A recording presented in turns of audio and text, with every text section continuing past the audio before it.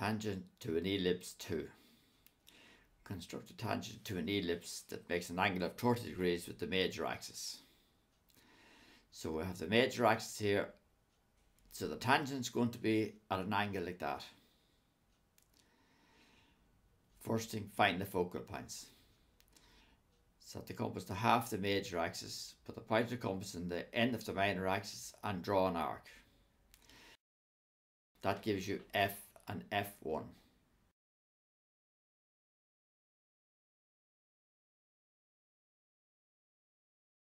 Next, draw a line anywhere at 30 degrees.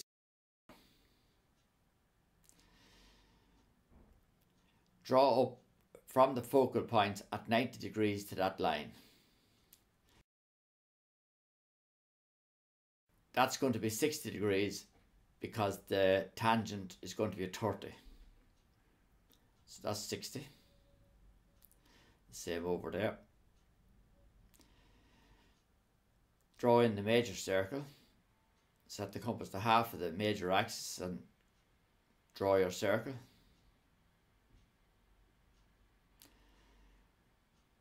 Now, where the major circle intersects the 60-degree line, that gives you 2 points, and if you join those 2 points, that gives you the tangent.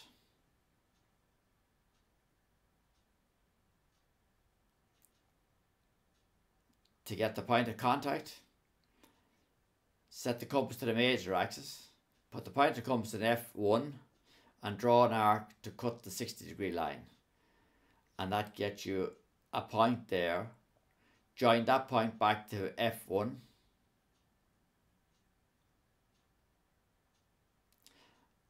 And that gives you the point of contact there. And that's this exercise in tangents complete.